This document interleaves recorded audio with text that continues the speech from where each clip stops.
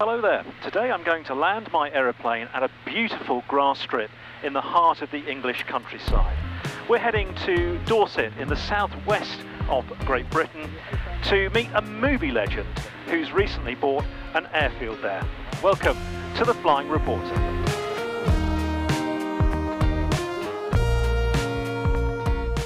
The Flying Reporter YouTube channel is supported by Anglian Flight Centres.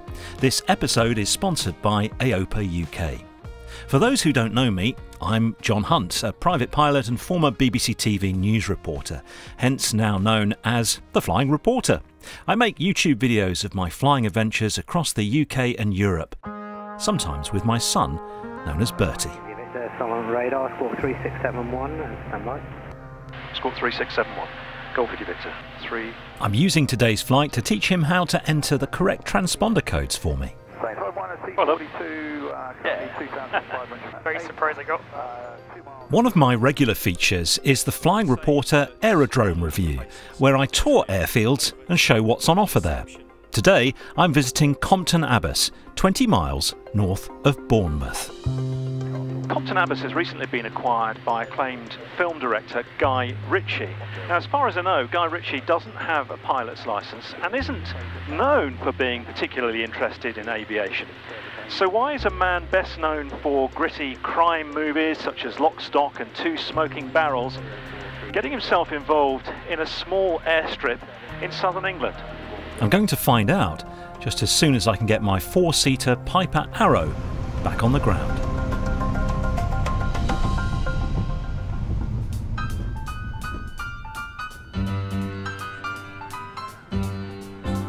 Compton Abbas has always been a popular airfield with flying visitors, but now thanks to the revamped restaurant service please, and I suppose the pull of Guy Ritchie, it seems to have become a much bigger draw than it used to be for local people as well.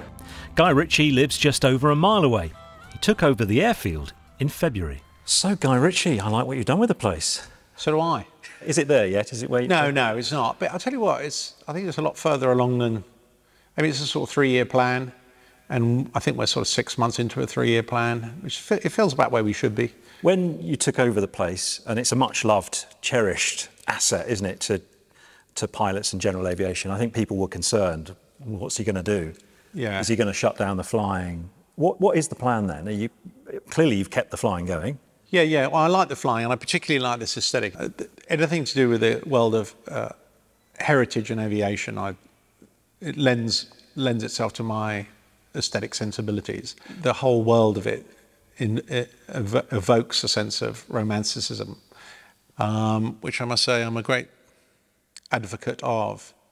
So there was a couple of reasons that we got interested in the airfield, and one of them is I live here, right? So that makes a difference. But it's social hubs. There seems to be an assault on social hubs over the last few years, and people have become more and more isolated, and there seems to be a desire to force people into their own homes, and I'm very against that. So I'm a big advocate of pubs and anywhere that can create an alibi of getting the public together. And this seemed to be like an obvious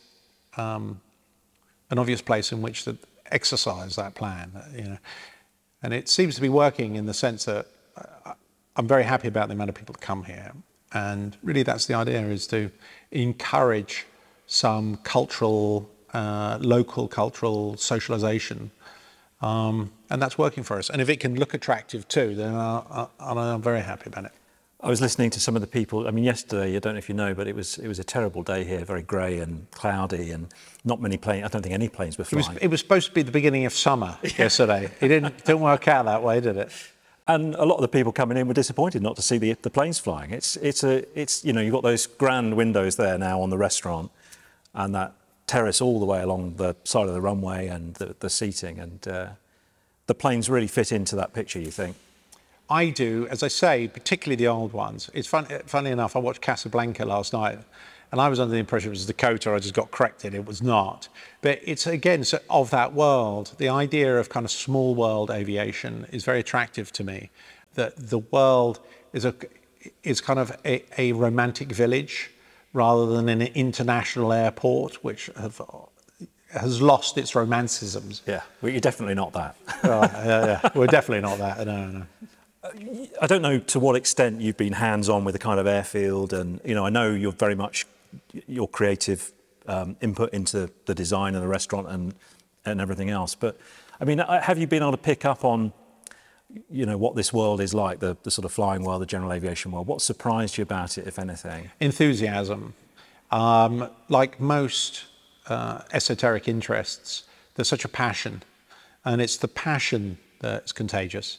I was in love with the overall picture, but as you're on the journey, you start to realise the passion that people have for this particular world, and as I say, that's contagious and great fun. So I have a suspicion there's a sort of fusion between those two worlds.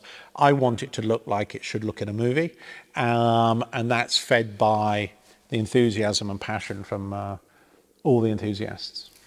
We're a bit stuck in the mud sort of people, aviators. A lot, don't like change. And you've come in here and made, some very big aesthetic changes. And I know there've been some grumbles, I think, from some pilots who in the past, they could kind of come in, get a fast lane to the restaurant. And now obviously the restaurant is there to serve the local people and the visitors as well as the pilots. Any thoughts about that? Have you taken on board some of that feedback? Well, I think what it is a 3-year plan, as I've said, and we're 6 months into a 3-year plan. So we will take on everyone's position, but obviously some people want this and some people want that, and it contradicts.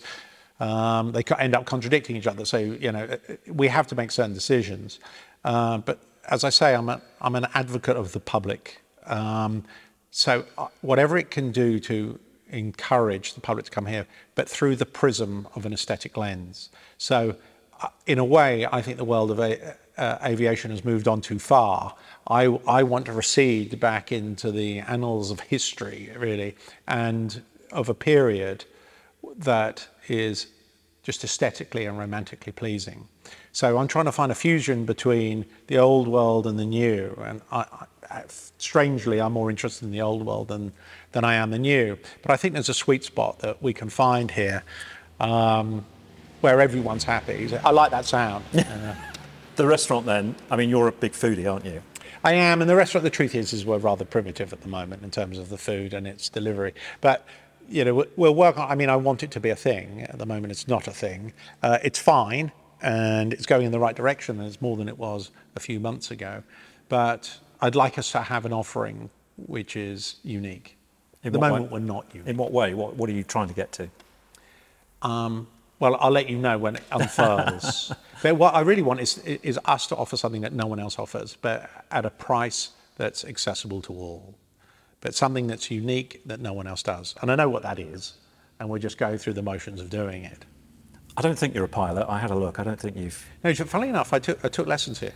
Did you really? Yeah, I did, yeah. As I was previously saying, I had a terrible fear of flying for 10 years, which seems to be in the family because my son doesn't like it either. And in order to get over my fear of flying, I booked a course. And actually, that's where my enthusiasm came for sort of small planes. I couldn't believe that when you turned up here, within 5 minutes of me being here, I was airborne. And the chap that was giving me a lesson went, look, do you want to go to Wales, Scotland, or the Isle of Wight? And I didn't realise it was as easy as, well, do you want one of these or one of these? And that gave birth to a sort of, again, a romantic idea about, oh, it can be as easy as that. And that's a very attractive position. Sadly, I haven't had enough time to capitalise on it. But that's the plan. You had one lesson? Oh, no, I did a series. Okay. I did 20 lessons. Oh, wow, you were nearly there. I was nearly there, yeah. But you didn't stick with it? No. Well, I also know a couple of other chaps that have got, have their PPL. Mm-hmm. Yeah. And they just can't keep it up. So... You have to do it. You have to keep on it. It needs yeah, to be. You have to keep on it. Yeah. You know who did get one was Brad Pitt. And he just hasn't kept it up. And I was surprised because he was so enthusiastic about it, right? You thought, oh, right. But it's constant work, to keep up on these things. Yeah. I know you're off to, is it Tenerife next week? Yes. So what are you up to at the moment? I mean, I don't follow you like what you're up to, so it'd be interesting to It's know. all films. It's all films. We've actually we finished a film recently, which I'm editing at the moment, which is about the Second World War, and so it's about the first secret mission that gave birth to this. What do you call them? Special SOE. Which gave birth to the SAS, SBS. We see quite a lot of the SBS chaps down here, one reason or another, because they're so close. And it's about the first secret mission that took place under Churchill's authority against the establishment. So, Operation Postmaster. So we're editing that at the moment. And then we're off to Tenerife to make a film about, what's it about? It's about something. And then, no, we got quite a full, the older I get, the more I like working. So, you know, we try to keep our menu full, our dance card full, yeah. I don't know how you do it. And I'm interested to know to what extent the kind of activities outside of the movie business, the airfield, the restaurant, the pub, the brewery, to what extent those offer you a welcome distraction from what must be a fairly intensive yeah, I mean, business. I like the world of creativity. So actually, as long as I'm involved in the world of creativity, it's not taxing for me. It's passion, you know, we're back to the issue of passion. So there's endless enthusiasm and energy in anything that you're passionate about, and anything in the world of creativity. Hence, I like the world of creative beer making. I like the world of, I mean, we make barbecues, you know, and I'm incredibly passionate about outdoor eating. We make houses, which is another world I'm incredibly passionate about. And it's only the creative aspects of all of those businesses that I'm interested in. And filmmaking is just another facet on the profile of creativity. So anything to do with the profile of creativity, I get very excited about. It's not hard for me. Well, I wish you luck with everything you're doing here. Thanks for keeping. Yeah, I have to tell you, it's just, you know, this is also the other thing is it's just this is such a sort of refreshing world. So, you know, even those pictures, you know, they just invoke a kind of something. It's kind of that sweet spot of, it's where sort of man, it's the best of man meets the best of nature. You know, because you've got the backdrop of the natural world, but you've got a kind of primitive expression, but nevertheless a pretty sophisticated primitive expression of man's ingenuity. And when you fuse those two together, and that's before aviation becomes too sophisticated. Once it becomes too sophisticated, then you get into the world of kind of extreme industry, and that's not what I'm interested in. But the romantic world I find to be highly evocative. Well, super to meet you. Thanks for everything you're doing here. Thank you so much. Thank you. Thank you. I think it's fair to say that Guy Ritchie is more a fan of Boeing Stearmans, Tiger Moths and Spitfires than he is of Cirrus aeroplanes, TBMs or the modern microlights. It was interesting to meet the new owner of Compton Abbas, and I'll be sampling the menu in the new restaurant, and for pilots taking a close look at how the procedures have changed here in a moment. First though, a quick shout out to my Supporters Club members, without whom I couldn't afford to make these productions. We've been on site here at Compton Abbas for 3 days, and as you can probably imagine, that gets very expensive. If you like what I do, please do consider joining the Supporters Club, because your small monthly contribution goes a long way, and you get bonus content and the chance of a one-to-one Zoom chat with me. I also need to thank AOPA UK for sponsoring this video. AOPA is the leading membership association for aircraft owners and pilots. They represent us at government and regulatory level and offer support to pilots when things go wrong. Right now, Flying Reporter followers can get a 25% discount on new 1- and 2-year memberships to AOPA UK by using the QR code or link on the screen, or the link in the video description. Failing that, just search the web for the Flying Reporter AOPA discount and it should pop up for you.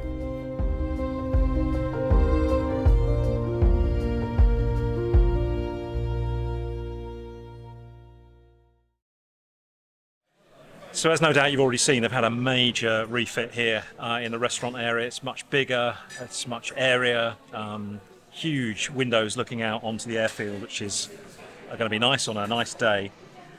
Taking a look at the menu, it's not your average kind of greasy spoon type food. And I think Compton Abbas never really was that, was it? It always was something a bit special, but they've really gone to town.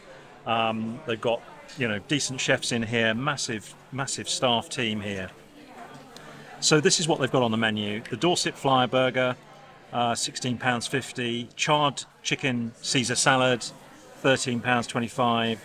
Ritchie rarebit soldiers, which is what I'm going to have. Indulgent cheesy rarebit made with local Ritchie stout, served with sweet and tangy house pickles, £13.50.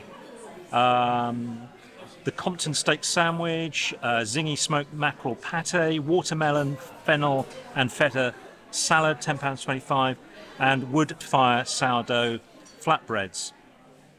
Meat options £15, veg options £14, and you can have sides of fries, house slaw, flatbread, and there's a kiddies menu as well.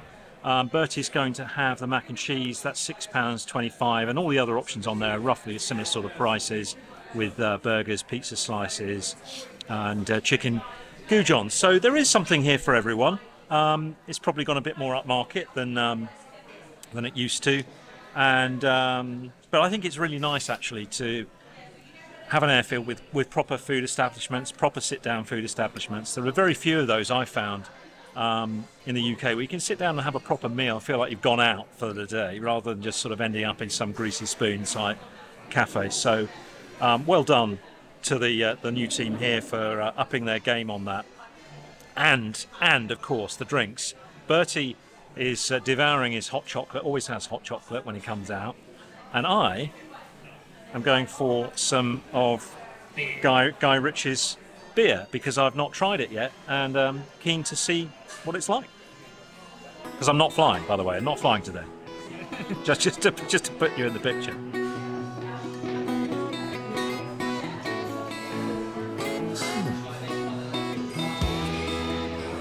It's quite refreshing, actually. It's quite nice.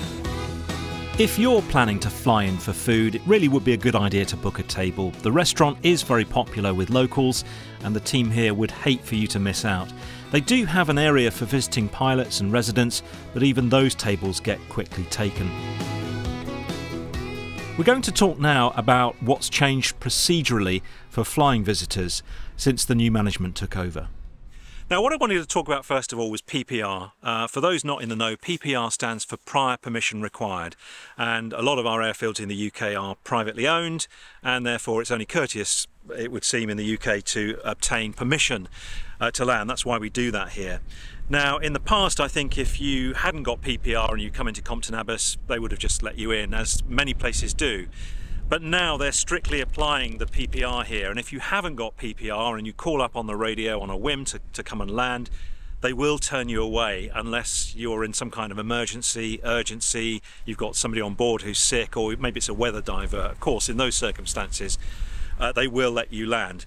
Now, that might all sound a bit over the top and a bit unnecessary, and I've been talking to the airfield management about that. They say the reason why they are strictly applying PPR is that they found that people who don't PPR tend to be the ones that mess up, basically, screw up the circuit, blast through the noise abatement areas and cause everyone a lot of problems.